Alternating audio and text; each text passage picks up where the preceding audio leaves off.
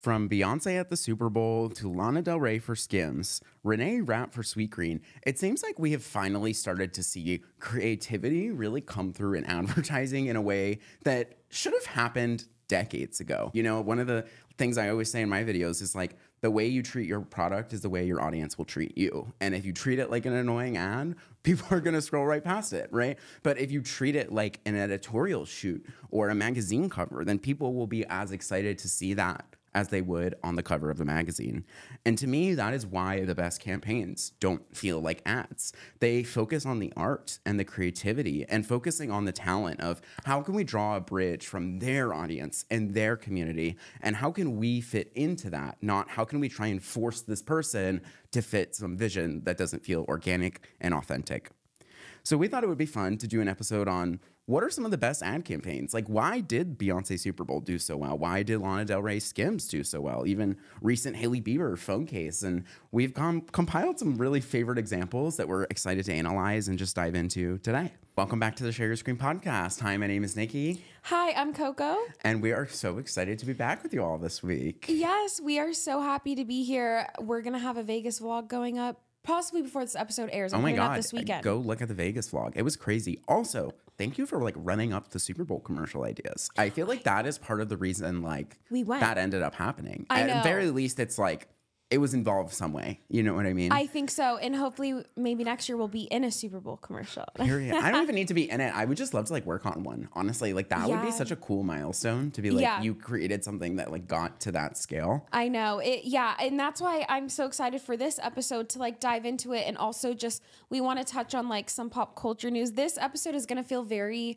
like OG-esque of Share Your Screen. Remember we would sit on Nikki's couch, just one camera, and just talk about what was trending. Like I do love those videos, and I think that's what this is going to be. I know. And sometimes so much stuff happens so fast that it's like, I love doing one topic per episode. It's really great that we can go so deep and do so much research. But then also I feel like I'm doing a disservice that I'm like, oh my God, so many things that I like want to talk about. And I want to talk with you and share with you guys that like we can't do in that way. So I'm really excited to have something where we can like touch on so many things that happened. Exactly. And then next episode will be the Coachella effect. So if you guys subscribe and also jump in the Discord and the comments here, let us know what your thoughts are on Coachella. Do you love it? Do you hate it? We're going to do a full deep dive of the history. The history, and also I'm fascinated in like the business. Because did you know like Coachella lost, I think, $20 million its first 4 years? Wow. It made no money and almost went bankrupt multiple times. Ended up having to get like bailed out, but then is now like the biggest musical festival in the entire year. Yeah. And it's like such a cool like 0 to 100 story that I'm excited to dive into it. We love those stories. Yeah. So you put one about Bratz that I'm so curious to hear about. Okay. Have you seen the Bratz Instagram? You showed it to me for the first time and my jaw hit the floor. They are probably one of my favorite branded accounts, because what the Bratz Instagram does is anytime there's any sort of like trending pop culture moment, I don't know who is on their team making these images, but they're good. They will put out a Bratz doll that looks like a carbon copy of whatever's happening. So they have a Lana Del Rey, and they did multiple Skims campaigns. They had Zendaya's red carpet look. They have Beyonce, Texas Hold'em. They had Miley Cyrus at the Grammys. And my favorite was they did one with Pamela Anderson when she went viral on the red carpet for not wearing makeup. And they somehow made the Bratz doll look like Pamela Anderson with no makeup. Dude, that's crazy. And I think the smartest brands realize they don't need to be the most interesting thing at all times. Like this is the beauty of just riding the wave of internet culture. You know what I mean? Like you're like, Lana Del Rey went viral for her campaign. Great. Let's make a Bratz of it. That's our tie-in. And the audience will do the rest. You know what I mean? And it's so they create, like they really go for these distinct looks, because I think they know copyright laws. They can't say this is Skims and Lana Del Rey, but they'll make a doll that looks enough like the campaign and then have a little hint in the caption so the audience can figure out who they're referencing. So they're adding this like creative value. They're not saying they are Skims or taking away from it. They're just like adding this new value. And like something that I love about Bratz is the biggest buzzword besides authenticity. I want to cry every time I hear someone bring up authenticity. I'm like, okay. and I believe in it. It's overused. But another one that's overused is community. So many people in conversation, in meetings, in videos say, build a community. But what does that mean? I know. Or they're like, I love building community. What does that How? mean? What did you do to do that? You know what I mean? Like, it's just, you can't just say it. It's a buzzword. I think also people use that word because they don't want to feel vain and be like, I want followers. They go, I want a community. Right. That makes sense. So the way that when I'm consulting or talking to brands or a public figure, I always say, if you want someone to be a part of your community, you have to create content on your profile that people can engage with and enjoy, even if they are not buying a product from you. So the moment that you're like, because then it becomes a transaction, not a community. So I've never bought a Bratz doll in my life. Maybe I will now, but I love they're my favorite Instagram. I'm a part of that community. And it's like, that's what a social media's job is to build a community. And then eventually people will want to buy the product because they feel like they've gotten so much free value from you. Yeah. And also, I think going off what you said, couldn't agree more about value. But I also think value is kind of one of those buzzwords where people are like, add value. And I always like to say value is entertainment, education, inspiration, or motivation. If you don't know how your content is doing one of those four things, it does not have value, right? Bratz, this is entertainment. It's art. It's beautiful. What we do might not be super entertaining or inspiring, but it's very educational. You know what I mean? And understanding when you are one or multiple of those things. And if you can't see that clearly, then you need to be going another direction. That I love that. That's such a good way to put it. And it makes me think of too what falls under that. And I think I always say like this is the best brand to do. I don't even want to say social media. I think they've transcended it. Red Bull. Red Bull has a rule on their socials that you cannot post a photo or a video of someone drinking out of a Red Bull can. I challenge anyone watching this video, go onto Red Bull's social medias, Instagram, Facebook, Twitter, whatever you prefer, X, TikTok. Tell me how long it takes you to scroll before you see a Red Bull can. You're not going to find a Red Bull can. They're posting people snowboarding, skydiving. They're adding value outside of their product. Absolutely. I call this the community over commodity effect. Ooh. I talked about this in a video about Our Place, but I think Red Bull does it so well, which is this idea of like, if you try and say, look at our product, look how great it is, blah, blah, blah. That's honestly a red flag. Yeah. Like, if you have to say that you are a nonstick pan or that Red Bull gives you wings 30 times, I'm like, what are you overcompensating for? Yeah. But instead, if you focus on who is our target audience, like what is the community? What is their common interest? How do we make content around that community, right? So it's not just commodifying somebody drinking a Red Bull. It's like Red Bull gives you wings. Energy drinks are drinking a lot by athletes or people at the gym. Therefore, our entire feed will be extreme sports, athletics, so-and-so. Our Place, it's a pan company. They don't talk about, look at our nonstick pan. Isn't it so cool? Nobody cares. They just show like recipe content and cooking videos. So they built like 500,000 followers of all people who are obsessed with food and like to cook. So guess what? They eventually buy a pan. You know what I mean? It's like reverse engineering, like who is your target audience? What do they care about? How do you make content about what they care about? And then after that, they will care about you. I love that. That's such a good way to put it. I think of it as like, the Our Place example is so great. Like their socials, their cooking channels that happen to sell pans. Exactly. And like Red Bull, I think is a sports entertainment company that happens to sell drinks. Like exactly. I bet you Red Bull's marketing meetings is them talking about how to compete with ESPN and Fox Sports and Netflix. They're not talking about, no offense, like, they're not talking about Monster Energy. Like, I don't think they think that that's their competitor. I think they think they're an entertainment brand who happens to sell drinks. Right. And I think it's such a great way, like they can so easily just get a new audience by focusing on like a new sport. You know what I mean? Like randomly, I feel like golf has been like so trendy in the past year. And it's like, okay, now they can make videos about golf or something and get that audience. They don't have to like beg and pander to people. It's just like, oh, you're interested in this thing? Okay, now we can also cover that thing. Yeah, I love that. Do you have any others? I think the Lana Del Rey and SKIMS set the bar for what it means to work with an artist on a creative direction campaign. Like, I absolutely loved that instead of forcing her to say some cringy line or endorse a product, they looked at her brand as an artist. what is she known for? She is known for having these very heart-wrenching songs about heartbreak. She's kind of like the queen of this melodramatic, heartbreak, poppy sound. So instead of, doing some love thing, it's like Cupid can take the day off was the slogan of the campaign. And I was like, oh, that's so good. Like, it's not leaning into trying to force her to say something. And also they had such organic tie-ins to her catalog, like her being in a blue velvet heart box when she has a song called Blue Velvet, or when she was wearing that like black veil, like a wedding veil, and she has a song called Black Beauty. And I'm like, oh, this is like the perfect thing that only a true fan will pick up on. But that's why they'll send it to the group chat. That's why they'll post it to the fan account, share it to their story, is because they're picking up these breadcrumbs. And we've talked about too, like how I think a lot of times the best campaigns don't try to hit the home run.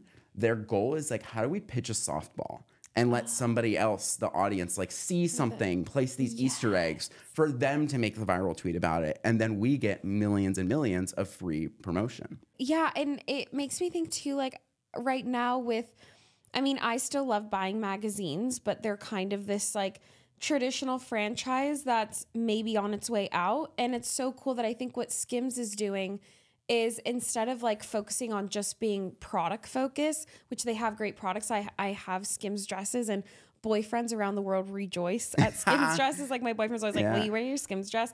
But on top of that, it's like now I almost wonder if the Lana Del Rey Skims campaign that you're describing and that was all over socials, it almost felt like it was like an editorial shoot. Like it was almost like a Vogue shoot or like a Harper's Bazaar that instead it was actually Skims, though it wasn't. Right. It's so cool. Or it's like if you're working with an artist, the photos should be good enough to be an album cover. And if not, then you're not doing it right. That is such a good way to. I think Skims is really good at these editorial. Even like photos. the Ice Spice and Nessa Barrett ones last year, I thought were so good. All in those like tan suits in the background. Yeah, no, I think that another great call that Skims has made is not making Kim Kardashian the face of it as much anymore, because I think that the celebrity craze around brands and the Kim Kardashians kind of led the spearhead of that in the last 10, 15 years. But I think they're realizing that like when you make one person the face of a brand, it can falter. I think we see that with Kylie Cosmetics and why Kylie's new brands that she's launching don't have her name in them. And I think Kim Kardashian was so smart for like, instead she makes these other celebrities the face of the moment, and you don't see Kim as often in these Skims campaigns. Yeah, and I think it gives her more longevity too, because like you get to be more of like a Rihanna, you know what I mean, where you don't always have to be the face of it, but every time she wants to be, it's crazy and everybody's talking about it. But she can also ride the wave of like what other people are doing and be more behind the scenes. Yes. So I want you to give I'm so interested to hear, like, what are your thoughts on the Hailey Bieber phone case? Oh my God. Nikki like sent me a voice memo and I'm like, like we have to just dedicate. It's so good. It's so good. So I'm so mad at myself for not thinking of this idea, because you know me, obsessed with chapstick. Obsessed with chapstick and have had many ideas about phone cases. Phone case, you're so right, because my thoughts were like this year, like one of my bingo cards was like someone's going to have a phone case, but I still think this could happen with me and Nikki. Call us, Casetify or someone. But I think that it was going to be a phone case for creators. It's so fascinating that this phone case was for anyone not knowing, Hailey Bieber put out this genius phone case where it's like also a holder for her peptide lip gloss. And one, I think phone cases are the absolute best real estate, not just for the person using it, because your phone is the number one. You use your phone case more than toilet paper. You use your phone case more than food that day. Yeah. You touch your phone all the time, so it's on your mind. Also, when people are taking selfies in the mirror, that's the genius real of it. estate. That's the genius of it. Yes. Millions of dollars worth of free promotion. Also, I was thinking, like, even when you leave your house now, there is really nothing you need more than like phone case and lip gloss. Because you want to drive somewhere, you can call Uber. You need to buy something, you have Apple Pay. Like the phone has really become this like holy grail object of our time. Like the phone can do anything. And that's why we are so attached to it. Like we literally feel this need, like I pay my bills on my phone even, you know what I mean? So like the idea of again, I think like if you want to be memorable, you have to tie yourself into something that people see every day, that they interact with every day. And what better than something like a phone case? Yeah. Exactly what you said. And another thing that I thought was genius about this was like, it's not just that it's like a holder, it's like a holder specifically for her product. I know. Which means that if you own the phone case, you can't buy any other lip gloss. Yep. So it makes it you are now a lifelong customer, essentially, if you own the phone case. And I think we're going to see like the genius of this is not even that she wants people to buy the phone case, is that she wants to send it out as PR to a bunch of people. And that now every influencer, one, you're talking about the stories, like taking pictures. And two, it makes it so like they will just keep buying it over and over and over again. To fill also like, cause you have to keep filling like once you're done using the peptide and it's out, you have to buy a new one to fill the slot in your phone case. Right, because then it looks weird. Exactly. So it's so genius. I could also see the only other thing that's similar to a phone that we use, but not even as often as the phone, I could see Hailey Bieber coming out with like the next thing will be like some sort of keychain, because like your keys in your phone are the only thing you need nowadays. That's a good one. But you're right. Like she really ritualized her product with I say ritualized. I think of when I say ritualized is like you're the type of content creator that people watch your videos every morning or every night. She made it even more than a ritual. Your phone is just a constant.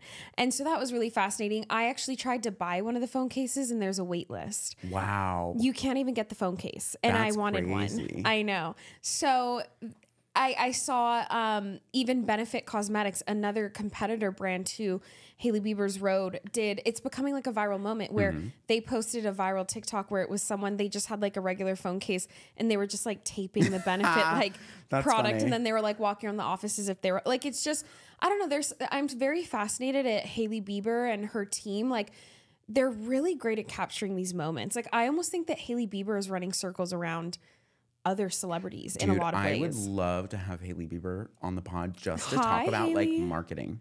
Please. Like I want to even just like that. Like where did that idea come from? Yeah. What were the product designs? Like I would be so interested in that. She would be a great guest. And she also had like a really fascinating show where it was like in the bathroom. And it was just like, I think she's just really smart in these ways. And there was even a TikTok that went viral that clearly like one of her friends filmed, but it looked like a fan's, but they were in the box at the Super Bowl. So no one could get to her unless this was premeditated. But it was like her taking the peptide thing off her phone case and like putting it on while sitting at the Super Bowl in the seats. And I'm like, that was obviously something like, but it was just so smart. And then the last thing that I had on these notes is I think that Rhode Beauty should do a campaign with Pamela Anderson for a no makeup look, because Hailey Bieber is known for this like very natural, like Rhode is a very like skincare based, it's not heavy makeup, and Pamela Anderson is like really leading the charge. I mean, of course you had Alicia Keys and others, but like Pamela Anderson is showing that you can be like older on the red carpet with no makeup and look beautiful. Rhode would be so great for that. And like, I'm so glad, for example, Martha Stewart was on the cover of Sports Illustrated last year, because I've been saying like, I think older women need to be the beauty influencers because they have tried every product. They've seen every trend come and go. They know what works. I will take beauty advice from an older woman way more than a 16-year-old who just put on eyeliner for like the first few times. Like no hate to them. I've been the 16-year-old that thought I knew everything. I'll take someone else. No, like when you're 18, like your skin, you've been outside for 5 minutes, girl. Yeah. When somebody looks that good in their like 50s, 60s, I'm like, you need to drop the skincare routine ASAP. ASAP. I think Rhode Beauty and Pamela Anderson would be like this perfect cohesion. Yeah, I remember that Pamela Anderson moment. I also had an idea. Imagine if CeraVe did a campaign with Zendaya where they sent her to a bunch of red carpets. Like she's always serving fashion, right? But instead, she just wears no makeup.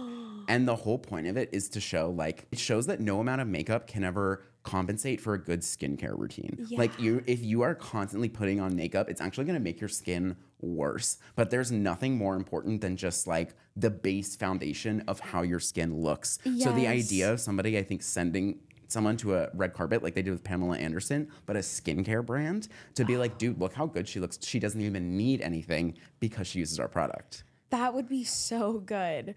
Do you have any other notes too about like the phone case that you want to add? I know. I just think it's amazing. And A+. That's all I have to say. A+. And Hailey, nikkiandcoco@gmail.com. We'll see if we can pencil you in. nikkiandcoco@gmail.com. I guess like something that I actually want to get into like some other pop culture things. So I want to let you do more Super Bowl commercials before we pivot. Okay. I have one that's just like, I have been thinking about this. We were literally just talking about it before we started filming. Did you know it costs $7 million for 30 seconds of Super Bowl ad time? And it got me thinking, like, is that worth it? $7 million for 30 seconds. If it's like a 2-minute commercial, that's $28 million minimum. Also keep in mind, the price goes up the closer it gets to halftime. So I was thinking like, okay, the Super Bowl this year got 120 million views. If you hired 700 content creators with like 1 million followers at around 10K each, in order to get 120 million views, they would have to average at like 175K views each, which is high. But also in a commercial, like you don't know if the people are actually watching or listening. You get no ad target demographic. There's no niche targeting, right? You can't target a specific like use case of the product. There's no diversity of talent. I'm like, would it actually be a better use of your money to hire that many? If 700 creators is so many. I can't even name 700 creators. I think that's the problem. I think it would be seen. I think the reason brands are spending this money, it's the prestigiousness. It's the exclusive. It's the flex of we're one of the 20 brands that got a slot. Yeah. And I think the Super Bowl does have this sort of like clout around it too, where like, you know, there's going to be a Forbes article on all the, you know, campaigns and an Ad Age article and stuff like that. So there is this like snowball effect of it. But also I think like, who are you targeting with that? Like there are some brands that it does make sense, right? Like Pepsi and Coke are like known for doing stuff like this, because whether you're 70 or whether you're 10, a Coke is a Coke. You know, it's the same thing. But when it's something like even CeraVe doing a Super Bowl commercial, I was like, do you think that 60% of these people that are probably like heterosexual men in their 40s are like really looking for new skincare advice? I'm not sure that was the way to do it. And I think you make a great point, and that's why they went for Michael Cera. Yeah. Because it's like, oh, but yeah, I mean, I think it's, I think that it would almost do more damage for a brand to work with like 700. Like, I love that you did the math because I think that's brilliant. But I do think that like there's just this exclusiveness of like we were in the cool club, like we could afford. It's a flex, be like we could afford, and that's just what they're going for. Like Duolingo doing a Super Bowl commercial is like Duolingo has made it. From that. Which I have to say, what was the winner for me in the Super Bowl commercials this year were the brands that knew that people now watch commercials while on their phone. Yeah, and the examples of that was. First of all, my favorite was Duolingo because the commercial was so short. It was probably 3 seconds. And it was like the Duo bird. Yeah. And they were just on screen and then their butt just grew. It was just like, bink, which you'd be like, what does that mean? That's so weird. Me and my boyfriend are on like an over 100-day streak of Duolingo. And when that commercial came up, we each got a notification on our phone that said, no buts or excuses. Do your lesson now. And we did our lesson. And that was freaking, they knew people would be watching the Super Bowl on their phone. We got the notification. Boom. Another one, obviously you made a great video about it. Verizon and like Beyonce saying new music. They knew people would be on there. When the moment she said that, I was refreshing her Instagram. I was refreshing her Spotify. Yep. I was like, where's the music? And then another one was just, I mean, this is probably why they do it because it's so expensive. But NYX Cosmetics had one where it was like scan the QR code. And then it was the ad they really wanted to show, which was like not safe for work. But that one actually didn't really get talked about as much, which I'm curious about. I didn't even know about it until this moment. I'm going to be honest. But I also think, weirdly, the Duolingo commercial only being 5 seconds kind of makes it more viral because it's this FOMO effect. Like, I didn't know about it until you told me. And I was like, how did I miss that? I was watching the Super Bowl. Like, how did I not know? So what did I do? Instantly looked it up. So, like, that I think is really interesting, too, of, again, like, dangling the carrot but taking it away. Being like, oh, your friend's going to tell you about this thing you missed out on. And now you're even more emotionally attached to go and find it out. Exactly. And I think the best thing that Duolingo ever did was have this cute mascot, because I think there's something we need to get a mascot for Share Your Screen, like a computer squishmallow or something, because it's Gary in a suit like this. Yes, our best friend. We love you, Gary. And the reason being is every brand is so corporate-y and pushy and money hungry, but like for some reason when it comes from a cute neon owl, you're like, okay, like take my money. Like I think there's just something there. Yes. But I do think like the Duolingofication of brands has gone too far. Duolingo does it great, but why do I see a Heinz ketchup bottle with arms and legs? Why do I think there was one where it was like Old Spice deodorant. I was like, girl, I don't want my deodorant to sprout arms and legs. Like, I'm not interested. This was already an owl was already a living thing. Yes. That's why it makes sense. But these brands tried to be like, well, what if we just take our product and give it arms and legs? Yeah. I'm like, no, that's not interesting. Or like the Ice Spice commercial was like this new starry, like 7-Up, and it was like they had little lemons with like arms and stuff. It was just, I'm like, it's too much. And also, I think once someone else has done it, it's so clear that they're trying to copy that it kind of makes you look cheap. Yeah, totally. Do you have any other like Super Bowl? Do I have a Super Bowl one? I definitely do. I also think the reason that the Beyonce Super Bowl commercial went so viral is like people are really starting to get smart about understanding like you cannot manufacture virality. Right? Like you can't just create something out of nowhere. We would be out of a job if there was a formula. No, there wouldn't be an entire marketing industry. Like you cannot plan it always. So the smartest brands realize they're like, how do we reverse engineer? How do we take our budget, our resources, our scale to support something that already exists that will go viral, right? Beyonce releasing an album is going to break the internet every time. We know this by now. She is like one of the biggest stars of our generation. So like just being like, okay, this is going to break the internet. Let's find a way to associate ourselves with that, breaking the internet, again, Verizon 5G, and then being like, okay, now this Beyonce audience is excited that we uplifted her. We gave her a spot on the Super Bowl to then like debut her album. You know what I mean? Like that was such a perfect, I think, way of just understanding that if you support somebody that their community cares about, then their community will also support you. Yeah. And I think that was like the magic of it. They didn't try to like reinvent the wheel. You can tell they just kind of let Beyonce, like they probably reached out to Beyonce and Beyonce was like, well, I actually do have this thing coming out. And they weren't like, no, you have to put out a phone with us. They were like, okay, let's just create the campaign. Yeah, because she had to have written the album over the past year. Yeah. Like she was thinking about this. And I have one last one. I know that you don't know about this. And it's crazy, Colleen. I was excited. I wanted to do this episode today just to talk about specifically this. Is it conspiracy? Did you hear about the Pop-Tarts cancellation that went so viral?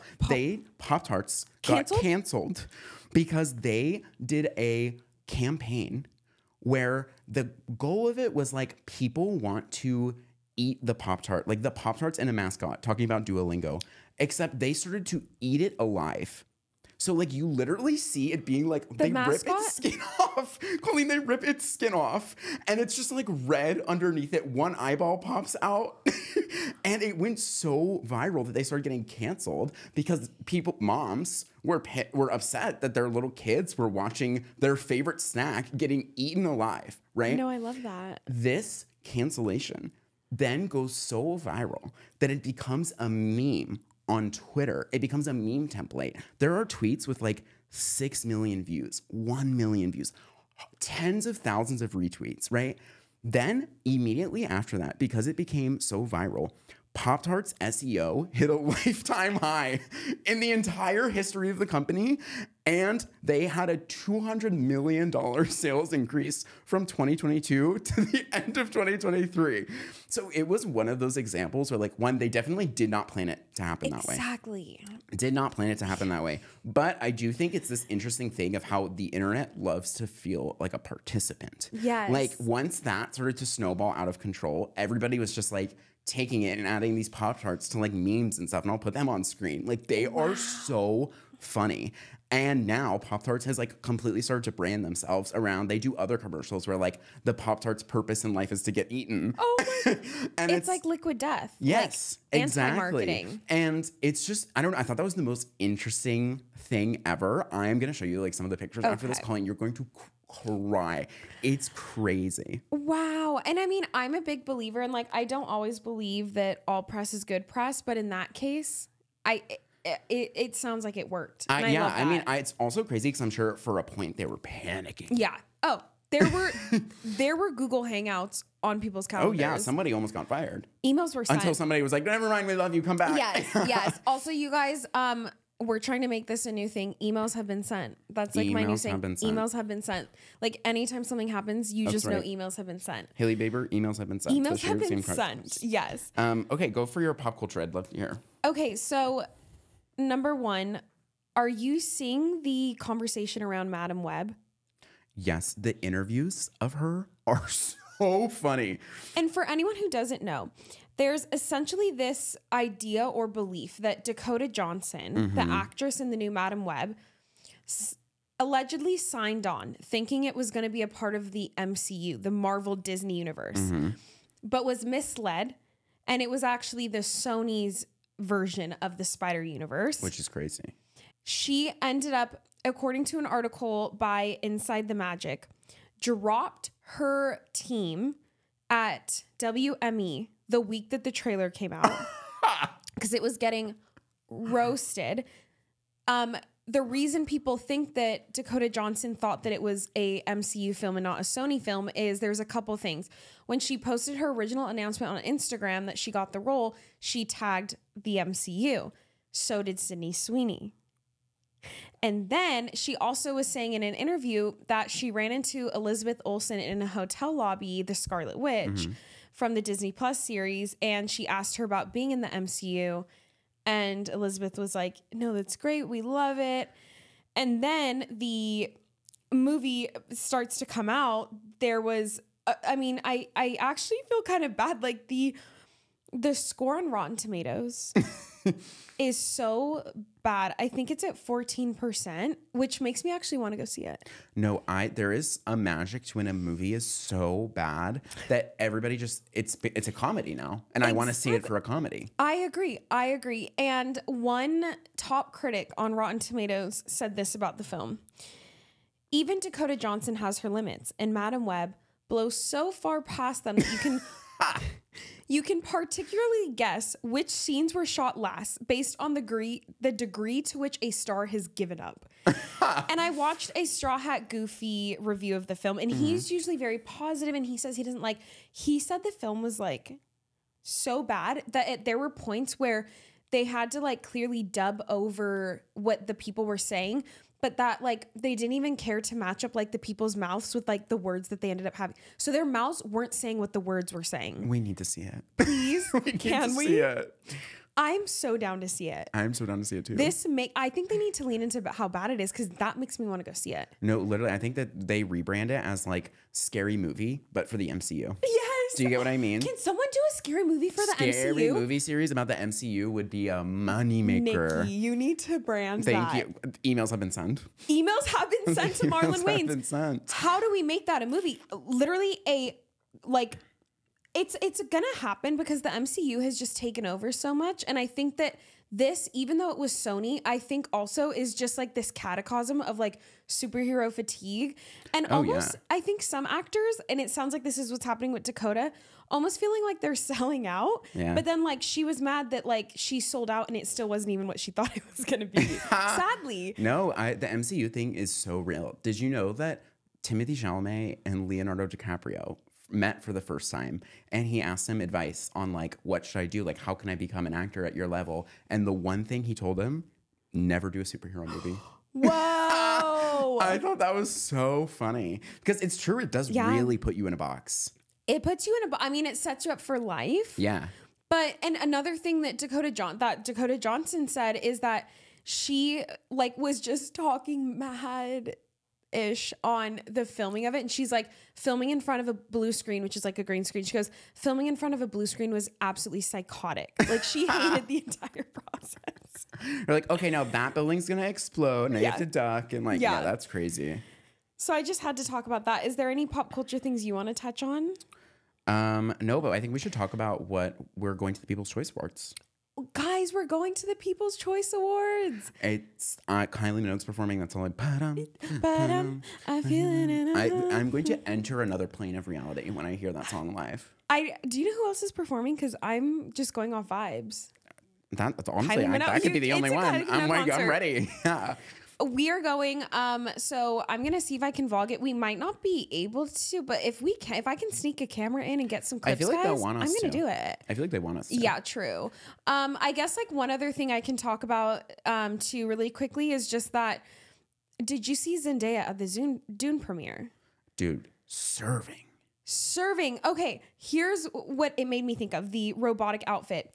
It was my favorite designer, Mugler. I say that as if I don't wear like American Eagle every day. Anyways, my favorite designer, Mugler. I think Zendaya is going to wear that brand to the Met Gala this year. Here's a couple reasons. One, Mugler was obsessed with aliens and insects. And I went to a museum in Paris this year. And they had one of Mugler's old sketchbooks, and he would just sketch insects over and over because he thought that was the closest thing we would ever get to extraterrestrials. Whoa. He's the one who designed Beyonce's like beehive, like headgear that she wore at the Renaissance tour. So Zendaya showed up in that robotic outfit, which was vintage Mugler. Zendaya was just announced yesterday as one of the co-hosts of the Met Gala this year. Yeah. So she's going to be there. And the theme is the Garden of Time. To me, garden, nature, insects, time, robotics, future. And like, I think this Met Gala is going to show that like nature and robotics are more intertwined than we think. I think that this is just like one of the best themes we've had in a while. I agree. I think we're going to see a lot of insects. I think we're going to see a lot of flowers, botanicals. But again, I think we're going to see robots. And like, I would love it if somebody wore a dress that was actually entirely made of like real plants, like flowers and it like biodegraded.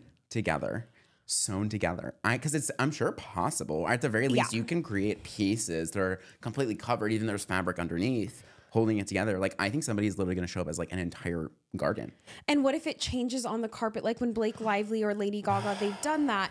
Also, and like to your point as well, kind of this like garden insect that's gonna, I think again, it aligns with Pluto and Aquarius, which is going to be taking over the next 20 years.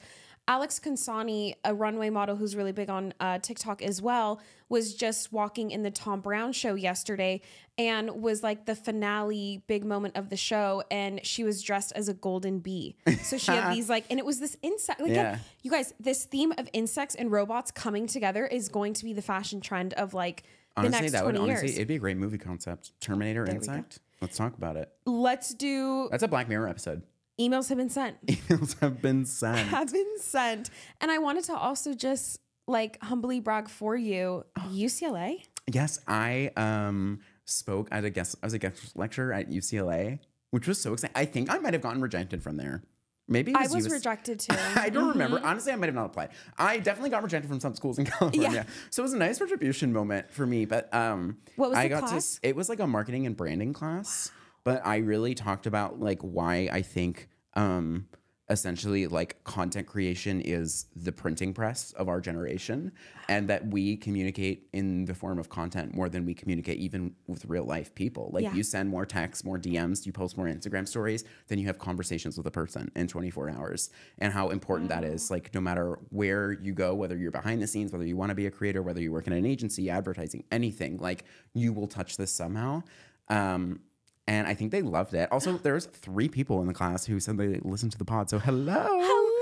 Hi. Thank you for being so kind. And there's like, there's people like came out and talked to me afterwards. And they're like, you're our favorite speaker we've ever had. It was just like a really big moment for me. And it's also been a dream of mine to get into like academia for a while, because I just felt like my college experience was so unsatisfying in regards to learning about specific things on the internet. Like, I had some very brilliant professors, but the average age of them was like 40 to 60. Right. And I'm like, I think that there's some things that you just cannot understand about this. Like pieces of internet culture or memes or trends that like, unless you grew up with this, you adopted it in your adult life. Like this is all I've known, and all that those kids had or students had known too. And like, I don't know, it was really cool to talk about that. And they even said that at the beginning. They're like, I think you're the best person we've ever had at just like explaining these concepts. It's like things we've learned about, but no one like could articulate it in a way. So I don't know, it just really did a lot. And thank you for everybody for being so nice. Yes. And if Oh, sorry. I was gonna say maybe one day you'll get into like live events too, and if you guys would be interested, it's a career dream of mine to go on like a tour, like a college tour. Yeah, it's like where I just speak at a bunch of them. Also, if any listeners, you go to school in California, email me. I have your professors email me. I would love to come. That makes me think of the reason I chose San Diego State. This is so bad, is because there was this one YouTube channel that has since been taken down. It's called I'm Schmacked. And they would go on college tours. They would just go party with schools. And like my freshman year, I'm Schmacked came to SDCU to film like a part 2. And I was like foaming at the mouth. I didn't get in to the party. But I wanted to. Anyways, that was how, so that's a college tour, but not the kind that you're going to go on. Not the kind I'm going to go on. Hopefully At least not on the record. Maybe after no, the seminars. I'm not going on that type of college tour. Yeah. I'm not David Dobrik. Yeah, right.